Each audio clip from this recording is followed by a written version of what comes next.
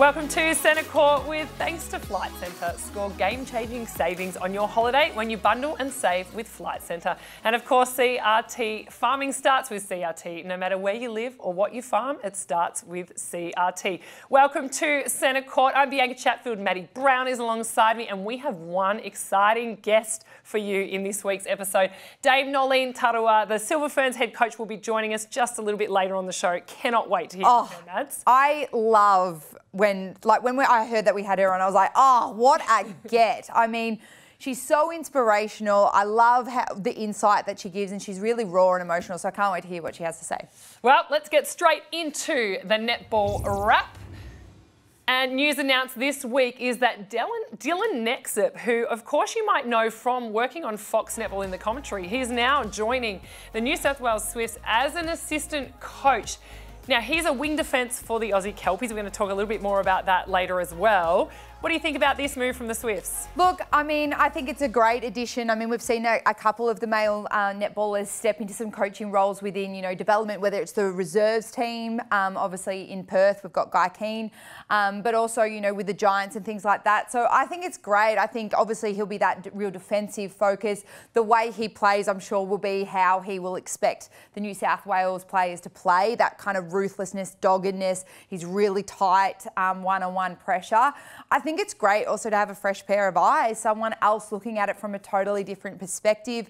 I mean, the Swifts were probably touted to be the premiership favourites this season and fell well short of that. So they have recruited strong, and I am like, they are out for redemption in 2025. Noweki, Nexip into the addition of Swifts, they are out, to obviously rectify this season's results. And great to see the Swifts. I think thinking a bit differently about it as well and adding in a little bit of freshness. We know he loves his netball, Dylan. We might as well continue on that conversation about the men's netball. It's now time for Maddie's Minute. Maddie, take it away. Yeah, B, I do want to talk about the Aussie men's netball team. They are called the Aussie Kelpies. They will be playing a 3-game test series against the New Zealand men's side ahead of the women. I think it's great. It's happened for the last couple of years. There's some familiar faces that you'll know in the mix. The head coach is Nerida Stewart, who is an assistant coach for the Giants. And the assistant coach for the men's is actually Julia Fitz. So there's that real Giants element in there. I love watching the men play. They play with so much tenacity. It's physical. They play at a speed that's quite aerial, and the game is quite aerial. For the New Zealand team, there is a goal shooter called Junior Levy, and he stands at 7'2". So it is a complete different defensive structure and focus, but I definitely want to give a shout out to them. They've been in training camps. They've done a few practice matches against the Aussie Diamonds. They an absolute delight to watch because they just play with so much enthusiasm, but they're just so grateful for this opportunity because they've fought for it for so long. So make sure if you haven't got your timings and your schedules ready for the games yet, make sure you get there early so you can support the guys. And we know there was some big score lines from the Kelpies last year in their version of the Constellation Cup. Do you expect a better performance from the New Zealand team this time? It's really hard, and I think you need to understand that the men actually pay their way to play. So a lot of them have full-time roles and jobs, and it's really hard if you're a lawyer or you're a teacher to get that time off. So sometimes they don't always have their absolute best available for selection.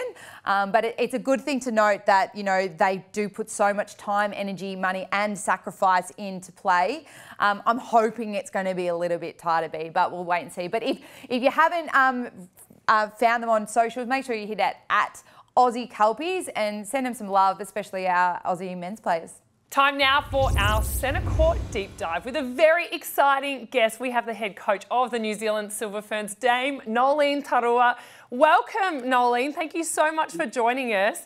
We really appreciate your time in between 2 big series for the Silver Ferns. Firstly, let's talk about what happened in the English series.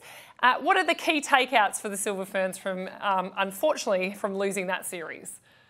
Oh, look, thanks for having me in, firstly.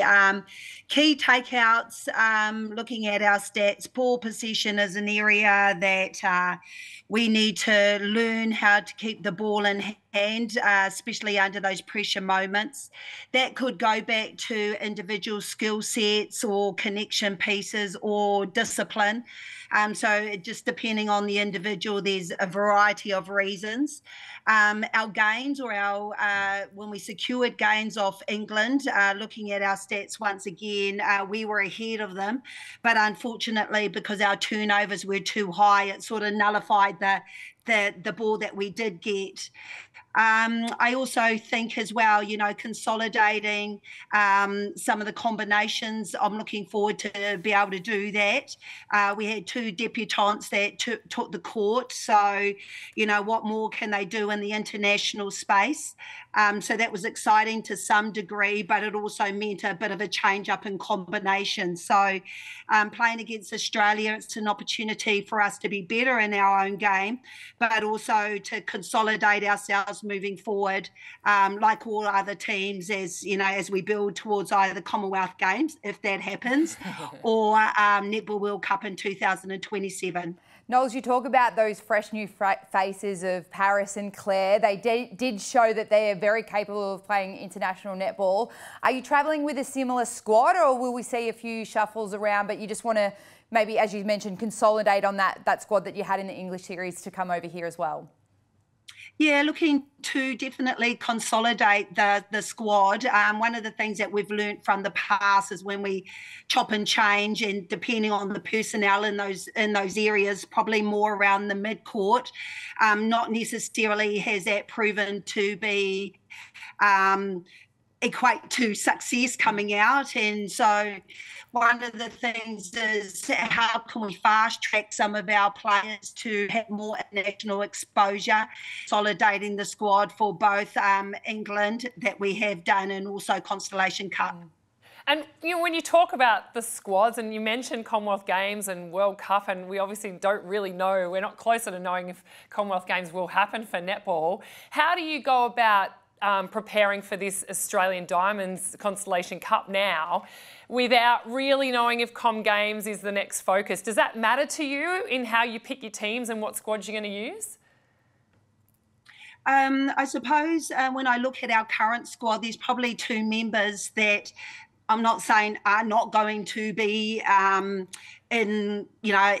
available in 2 years' time or 3 years' time. So we've got Eden and Makaire, who had been a Silver Fern, and this year sort of secured a role with us again. And also Emilian Ignacio is another person, who's on the more experienced sort of list. Everybody else on our roster can do another cycle. For some of them can do another 2 or 3. So to some degree, we're looking at what that next level is going to be, especially in those particular areas of goal attack. That's probably an area that we quite haven't got the depth there. So, we're looking at who is that next level underneath. And even though these people may not present over Constellation Cup, obviously, we do have a January tour that is penciled in. So there might be opportunities that's going to come in for building the depth. But for us, Constellation Cup is such a big thing for this moment of time.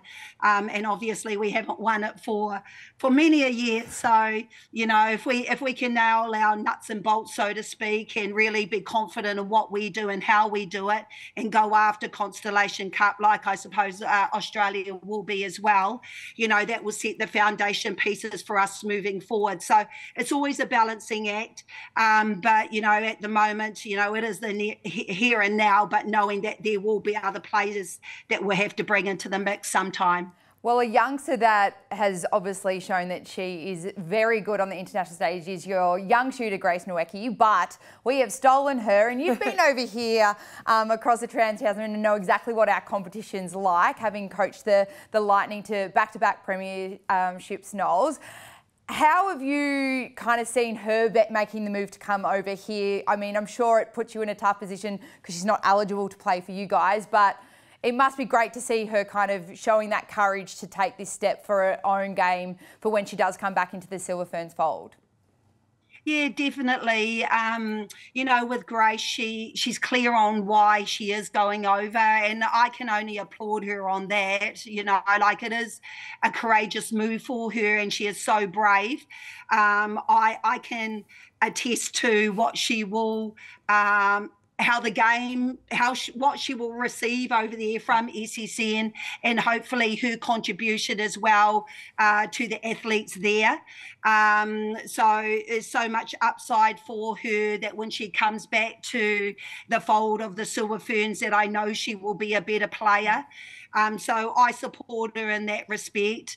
On the offset to it, I also know where Netball New Zealand sit as well in regards to us having a competition that grows our own, and what that means in regards to linking to broadcasting and the requirements from that position. So, you know, there's always a twofold, I suppose, thing that needs to be played. But as I say, I know why she wants to go over, and it's to be a better netball and to be a better Silver Fern. So really looking forward to seeing how we can support her in SSN with the hope that she will come back to us.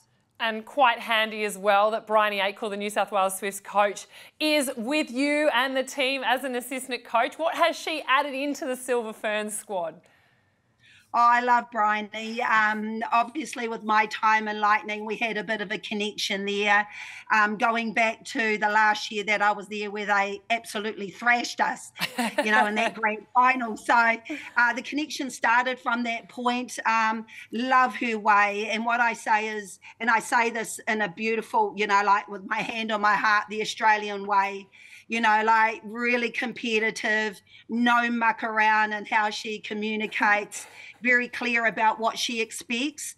If anything, you know, we're a very humble type of people, and once again, not downplaying how our own strengths, but, you know, like we do have to celebrate ourselves. We do have to look at the strengths. We do have to go out on court thinking we're bee's knees, you know, and sometimes that sort of mentality doesn't sit with us naturally. So she brings that.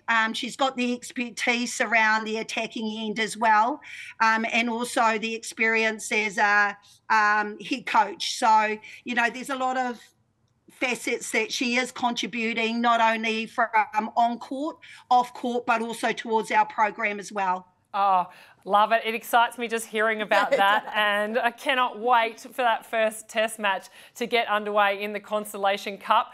For the first game, though, against the Diamonds, this is my final question to you, how are the Silver Ferns going to show up for that first game?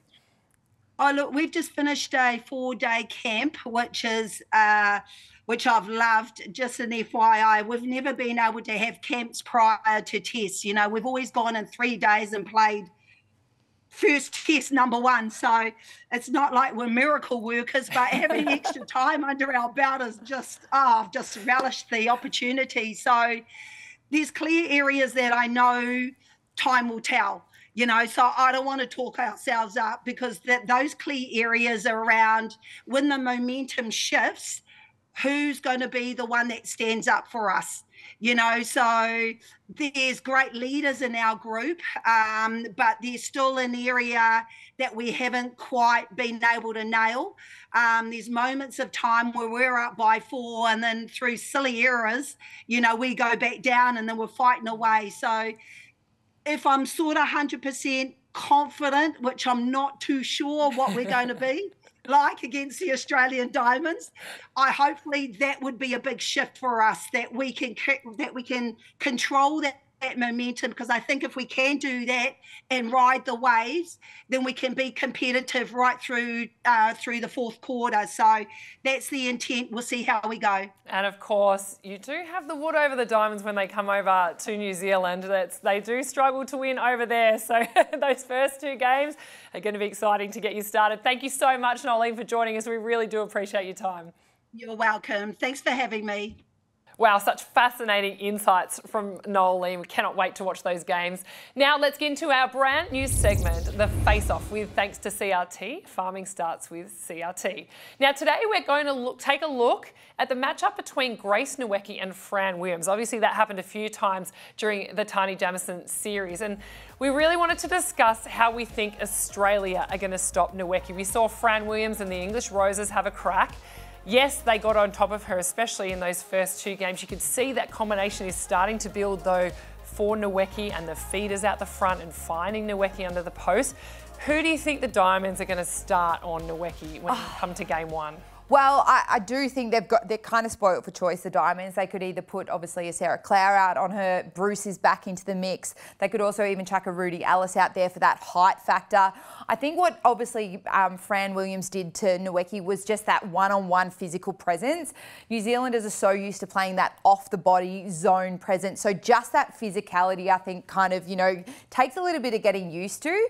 I'm sure Bryony Aker will be there going, all right, this is what they're going to do. This is how they're going to use your body and stuff like that for Grace. So it'll be great to see how she can kind of maybe get into the game a little bit quicker and go, you know what, this physical presence, it's fine, I can take it. I also wouldn't be surprised if the Diamonds continue to rotate through that goalkeeper. We heard Noeline even speak about that ball possession, and the mid-court is really highly contested and fought for a position with the Silver Ferns, but it's the possession, they make silly errors. So if the Diamonds can rotate through that goalkeeper position, it won't only just maybe affect Grace Noeki's positioning, but also doubt in the feeder's head. Where is that space? Where do I go? That's a different height. High ball, low ball, so I wouldn't be surprised if that happens as well. And I also think one thing England did smartly was their defensive structure. They almost threw a zone on to New Zealand to have to face some of, I guess, their own music. That's what they usually do so well against other countries. But they had a zone that they would throw on. They would then go and move to a one-on-one and switching players. They did that really smartly. And I reckon we're going to see that from the Diamonds as well, where they all sink back into a space, keep the New Zealanders guessing while they can. I think that's that mental game that, you can be doing the same structure and then all of a sudden a different, defensive moves put on. Same with the attack. Like sometimes you've got to be able to change up. And we've spoken about that, the Diamonds usually would call a timeout in Suncorp Super Netball, but in international netball you can't. So you've really got to problem solve during the match. So I can't wait to see how both teams tackle that with the different structures that are thrown out at different times. Yes, that adaptability during the quarters is going to be so, so important. Well, that was the face-off thanks to CRT. Farming starts with CRT. Well, thanks, Maddie. Another episode of Centre Court Down, and a big thanks to Flight Centre. Score game-changing savings on your holiday when you bundle and save with Flight Centre and CRT. Farming starts with CRT. No matter where you live or what you farm, it starts with CRT. We will see you again next week with plenty more Constellation Cup to discuss.